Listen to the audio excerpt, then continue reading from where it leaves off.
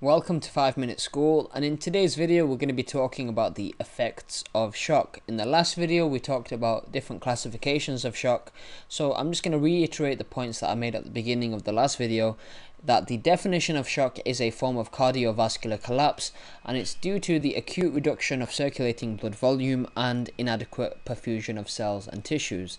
And like we already mentioned, if this is uncompensated, these mechanisms will lead to impaired cellular metabolism and death. So the initial thing we have is reduced effective circulating blood volume, and this can be either due to the loss of blood, for example through hypovolemic shock, or by reduced cardiac output, for example via cardiogenic shock and septic shock.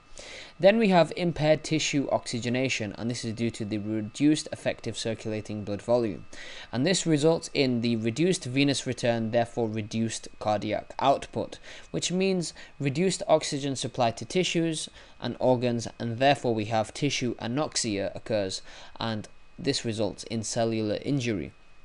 Then, due to this cellular injury, we have the release of inflammatory mediators, and this is in response to the cellular injury. The innate immunity of the body is activated, so inflammatory mediators are released. Now, the last point that I'm going to make, the last few points, endotoxins from the wall of bacteria in the cases of septic shock stimulate the release of cytokines as well. Cytokines themselves are pro-inflammatory mediators, and they are also released later in the later stages of shock. And several pro-inflammatory mediators are released from monocyte macrophages, other leukocytes and other body cells. And the most important of these are tumor necrosis factor and interleukin-1.